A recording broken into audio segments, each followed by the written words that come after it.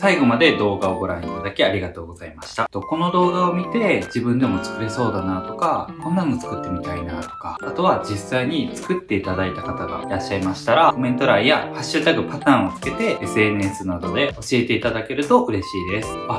ちなみにパタンの型紙を使って作っていただいた商品をイベントや、ネットなどで販売していただくのは全然 OK です。詳しくはダウンロードページをご覧ください。インスタグラムやツイッターでは最新情報の発信やプレゼント企画なども行ってますので、よかったらチェックしてみてください。チャンネル登録、高評価、通知のオンもぜひよろしくお願いします。ではまた次回の動画でお会いしましょう。